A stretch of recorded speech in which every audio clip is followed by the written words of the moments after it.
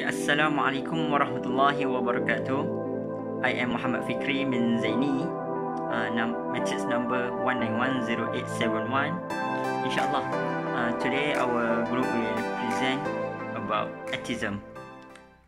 I will be a first presenter and I will present about introduction and conclusion. And here is my teammate, Cik Daniel Irfan, Muhammad Hazim Ali and Wazirul Arif. Okay, first of all, we need to know what is atheism. Basically, there is no specific definition of atheism. Alright, according to the Atheist Bible, said that atheism is the rejection of belief in the supernatural, while according the Oxford Advanced Learner Dictionary define atheism as the lack of belief. Atheism in Arabic is al-ilhad. According to Ibn al-Faris, who is Muslim scholars, said that lam, ha and dal refer to deviating from straight view.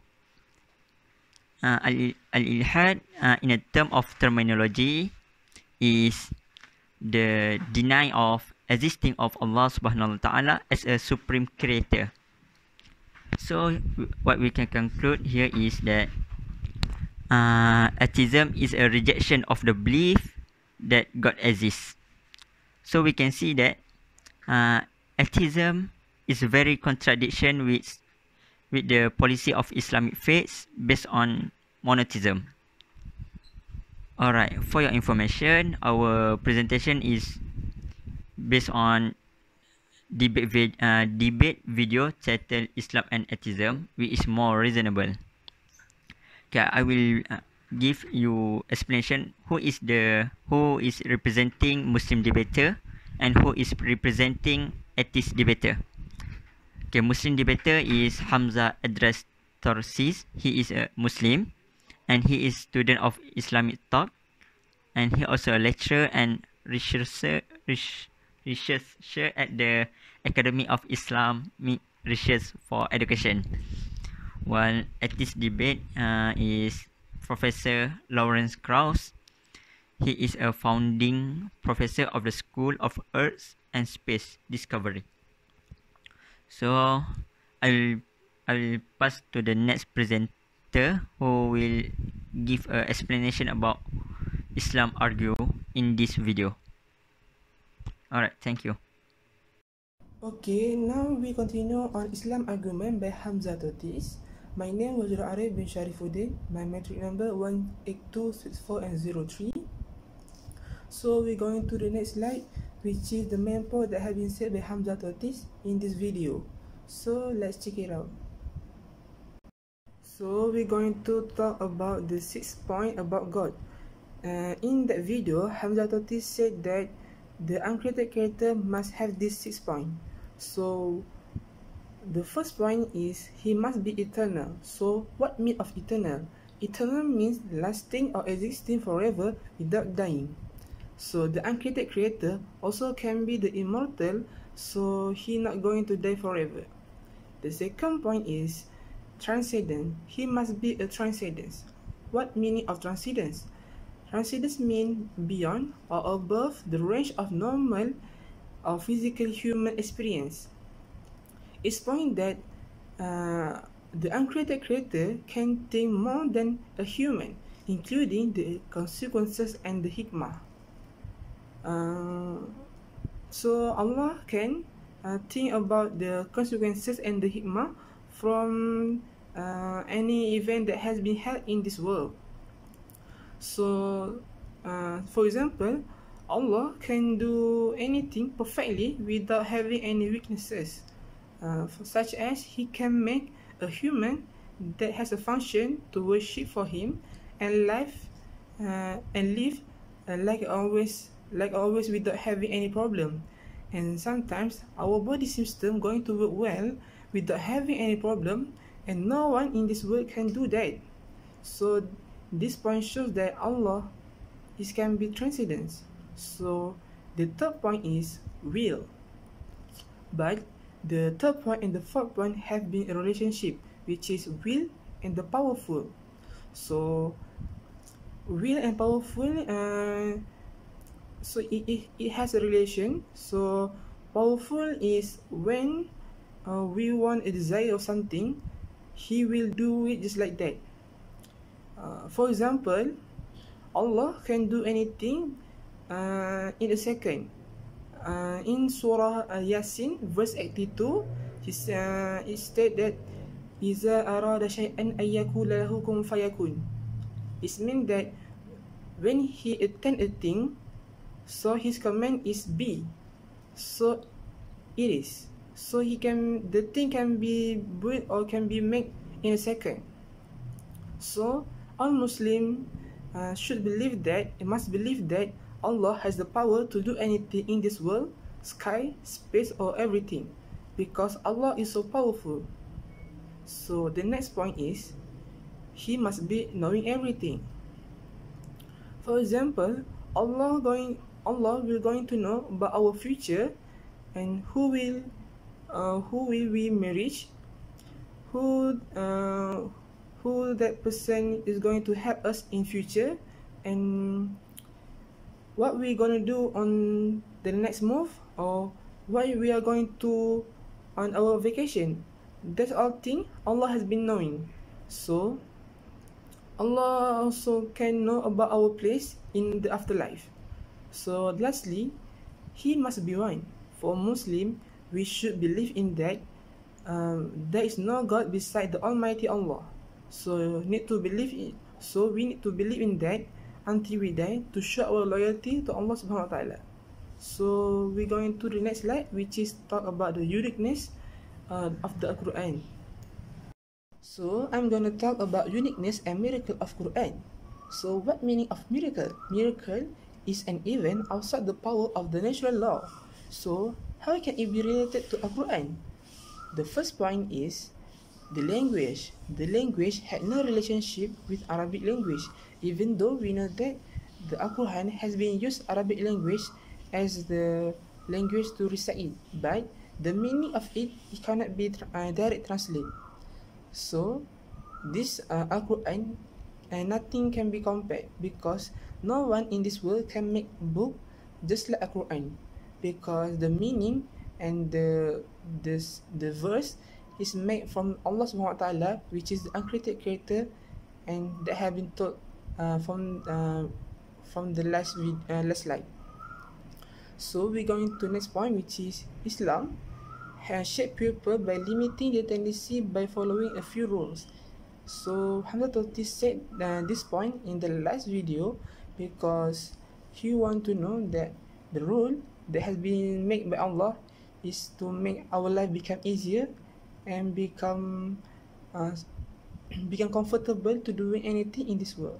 So the Quran play a vital role in our society, because the Quran is the source to think about question in life and man. Because I think Quran play a role like a guidance by teaching us where is right or how to do. I think Quran play a role like a guidance to us, because it will tell us about the right and the wrong in our life. So that's all for me. Bismillahirrahmanirrahim. Assalamualaikum warahmatullahi ta'ala wabarakatuh. My name is Muhammad Hazim Ali, and today I'll continue our group presentation with the atheism argument based on the big debate, Islam or atheism, which makes more sense, inshallah. Okay, now let's continue on. What did atheists argue on? Okay, first of all, atheism arguments always about the existence and the universe. From the debate, we can clearly see how atheism answers the question that many people around the globe are wondering, asking about it, such as why is the universe exist? Why is there something rather than nothing? And what is the origin of the universe? Is it created by God, or it is just there like that? Just a magic, just there. Okay, for this question, the grandfather of neo-atheism, Bertrand Russell claims that universe is just there and that's all, and it is a brute fact. We have the same claim like Bertrand Russell say in Islamic history as early as the 8th century. We have a philosophical naturalist known as Ad-Dahriyah. They hold the same belief as Bertrand Russell. They said that the universe is just there and that's all. Okay, the implication because of these two group, implication of this historical opinion by these two group is that the universe is eternal and the universe having infinite past, resulting in that there are no God creating it because it has been there for as long as it there. We know that having infinite past meaning having no boundary or limit in time. So the universe, they say that universe having no limit in time and having no boundaries in time. Therefore, with this question, we will come out with another question. The law of causality and the time itself. Who created the time? Is the time created? Or how can time exist? Okay. Back to the topic. Professor Krauss also said in the debate that atheism is not a belief system like other religion and myths. But he said atheism is a common sense according to normal human being reasoning, using logical reasoning. He also stressed that the debate title which put Islam in it want to show that Islam is special. Actually not. He said that Islam is like another religion, like other religion. Islam has been there and will perish also like other religion. He also made the claim about the concept of causality. He said that first of all we need to understand what is concept of causality. Concept of causality means something is influenced by one event or process, state or object contributing to the production of another event are not applied to the universe. He said that this concept of causality does not apply to the universe.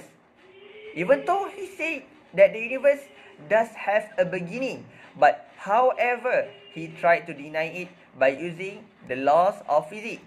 He said that at the beginning of the universe creation, time doesn't exist because it also not yet created. Time doesn't exist because it also not yet created. Thus, the sense of cause does not make any sense for the creation of the universe. I give you a simple example. We can see this clearly with the question of chicken and egg. Which come first? This question does not make any sense because if time does not make any sense because when there isn't any time, time wasn't created. Therefore, we can't deduce which comes first. Moreover, Professor Lawrence Krauss said that the Quran, our revelation in Islam, is just a normal literature, a document created by someone claimed to be a prophet. He said that even him can create the same verse like the Quran using just Google Translate and using his computer that didn't even speak in Arabic. So that's all on what the atheism argues on based on the debate that titled Islam and Atheism, which makes more sense. Thank you. Bismillahirrahmanirrahim. Assalamualaikum warahmatullahi wabarakatuh. My name is Cik Daniel Irfan bin Cik Badrul Hisham, matrix number Y916505. Okay, now we will discuss on evaluating the arguments. We will evaluate which one is more rational, either Muslim's argument or the atheist argument. So now I have classified it into two columns, which is on the left is Muslims argument by Hamza Zurjis, and on the right is Atheist arguments by Professor Lawrence Krauss. Okay, the Muslims arguments gives some deductive arguments that have certainty, while the atheist arguments mostly use inductive arguments that do not assure the something's certainty.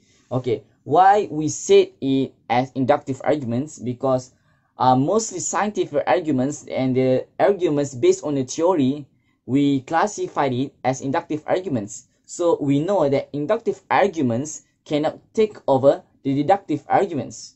Okay, Hamza Zurjis, the Muslim debater in this video, define all the definition precisely, and he also includes complete citations and delivered good examples that come with understandable examples.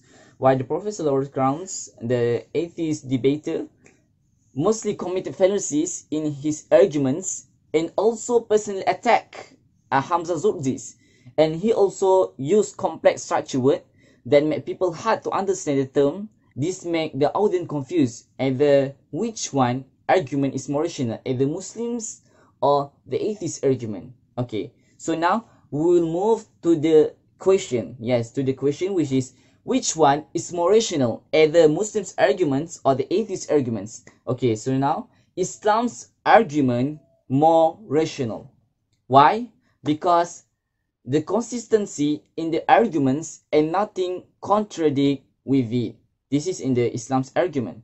Okay, so why we say that atheism's arguments or the atheist arguments have contradict? Okay, so now first we will look to the first point, which is about nothing is something. Okay, now if we understand clearly nothing is something, so this is totally contradict because nothing cannot be something, right? Okay, they claim about the concept of causality are not applied to the universe. So this argument does not make any sense. Why? Okay, so how can universe can be created by itself without any cause that create it? Or in other terms, without any creator that create it? How can? Okay, so this reminds me about the story of Imam Abu Hanifa with philosophers who were skeptical about the existence of God. Okay, so they debate about it. So before the discussion start, the discussion about the establishment of one creator, so Imam Abu Hanifa said to them, "Tell me, before we speak on this matter, about sheep on the Tigris River, moving by itself, and filled with food, goods, and other materials. Then it goes back by itself, then anchors itself and unlocks itself and continues to do all of this without anyone to manage it." So they said, this could never be happen. So Imam Abu Hanifa said, if it's impossible for a sheep, then how it is possible for the entire world in all of its vastness? So we can see, if it's impossible for a small sheep, so how can it be applied to the big universe, to the universe that has multiple universe, that have multiple planets in it, multiple living things in it? So how this is possible without any creator? So Imam Abu Hanifa used the logical reasoning to make us think that which one is more rational, right? Okay, so the atheist argument also about the Quran is just a normal literature is totally irrational. Why? Because if it just a normal literature, so why there is no single human being can create a surah in the Quran? Even the shortest surah, Surah Al-Kawthar, there is no one can create it. Why? They cannot create by just imitate the Quran. So if it's just a normal literature, so how can this cannot be happen? So yes, this is among the miracle of Quran. So among the miracle of the Quran is in its language, meaning, and also the context in the Quran Karim. By my presentation, so you can see now that Islam's arguments or Islam's is more rational than the atheist arguments. So we should believe on Islam and defend more our Islamic faith in this path. Alright. In conclusion, based on what Wazir, Hazim and Chakdan present, we can say that Islam is more reasonable. In short, Islam is a comprehensive religion which teach us in all aspects, starting from waking up until we go back to sleep. Okay, important for us as a Muslim is we need to strengthen our faith and study about atheist argument and how to encounter them, because if we don't have knowledge and strong faith, we will be confused if questioned by atheism. And then lastly is we need to always reflect on our main sources, which is Al-Quran and As-Sunnah, and do not misinterpret its content. In Hadith sallallahu alaihi wasallam, an Malik anna Rasulullah sallallahu alaihi wasallam qala, taraktu fikum amrain lan tadillu ma tamassaktum bihima, kitabullah wa sunnatun nabi. If we keep to Al-Quran and As-Sunnah, we will not lose. Yeah, that's all from us. Wabillahi taufiq wa hidayah. Wassalamualaikum warahmatullahi wabarakatuh.